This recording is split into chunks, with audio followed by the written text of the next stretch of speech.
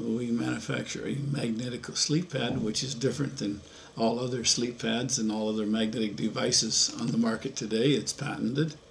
And our whole idea of our company was to make a natural magnetic field, enhancing the Earth's magnetic field. Whereas all other products, because of the nature of a magnet, you have a bipolar field, which exposes the body to a magnetic field going both directions.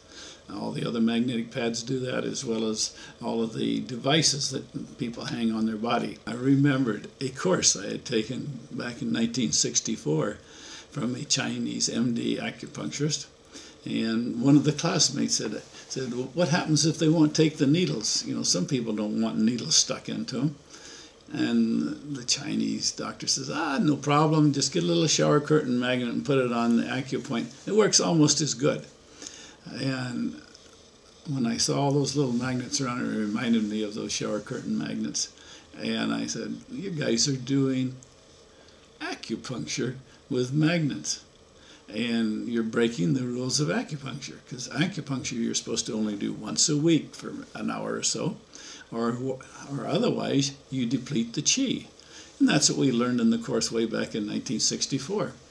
And I said, what you've done here is you've exposed these people all over their body with magnets for 8 hours every night at least. And now they have a depleted chi, so their asthma's back. Electrical flow is chi, or vitality.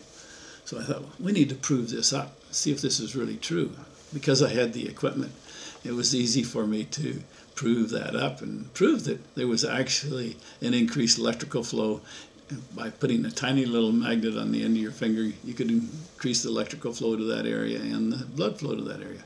Now, Dr. Valerie Hunt is a researcher at UCLA Medical School, and she had read the same information and decided to find out what happens to the body when the magnetic field comes to zero and then reverses. So she had the physics department make a cage of mu metal, 7 by 7 by 7. She got 2 volunteer students and put them in there, and she had them wired up with EKG and EEG and potentiometers all over their body, just to see what would happen in a zero magnetic field. And to her amazement, in a few minutes, they began to sob uncontrollably. These are young men sobbing. And she says, what's wrong? And she says, they said, we feel like we're falling apart. And indeed, there was a problem, because before very long, within the hour, they began to lose the feeling and then the muscle control in their feet and their legs, and began to creep up their body until the heart monitors began to show that they were in trouble with their heart. And so she had to remove them from the cage. And they recovered, of course, completely in the Earth's magnetic field. At what point, what percentage of the Earth's magnetic field do we have to keep maintaining life? So I made another mu cage, this one that had only 20% of our present Earth magnetic field, and put 6 young mice in there, 3-year-old mice, 3-month-old mice, pardon me, which were very active, and waited to see what would happen. In 15 minutes, they went into slow motion, just moving around, and you could put your hand in and you could roll them over, and they could hardly get up. And in the first 24 hours, one of them died. Now, this is in 20% of our present Earth magnetic field. The rest of them compensated by eating huge amounts of food, and they became so obese that they were just literally round, but they never did speed up. They could just barely move around.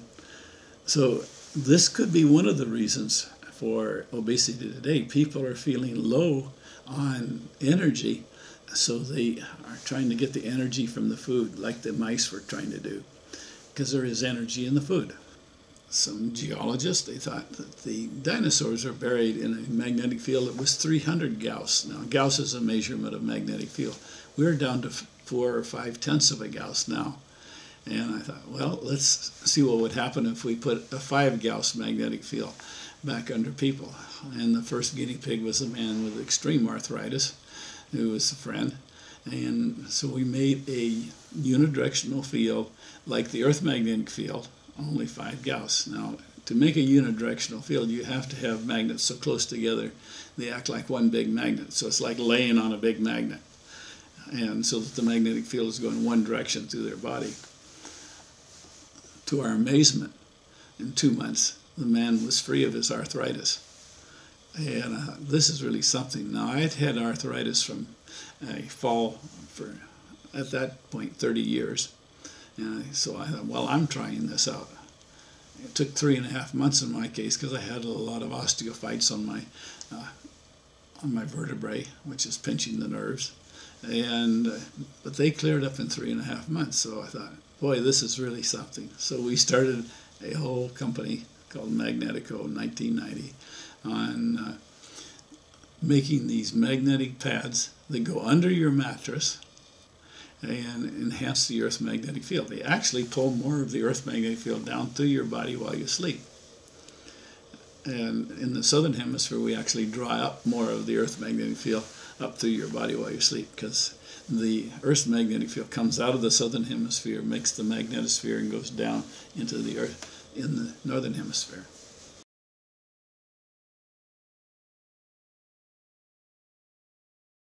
A lot of people wondered why the Earth's magnetic field is decreasing like it is, because it has been decreasing. They can tell because of the alignment of the magnetite crystals in the pottery in the early Euphrates Valley is more aligned than it is now, and that's called the study of hysteresis, and it's used by geologists to determine the age of rocks and sediments and what have you. And there's no question that there's been a decline, and they've been measuring it since 1867, and they've showed a steady decline of the Earth's magnetic field. As a matter of fact, NASA made an announcement in September '05 saying that we were going to be down to 0 within 800 years.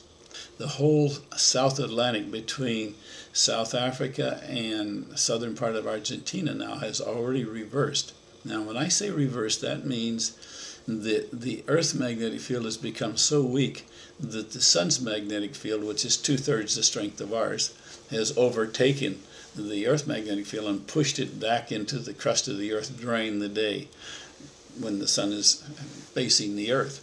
During the night, of course, then our weak magnetic field comes out again in the South Atlantic.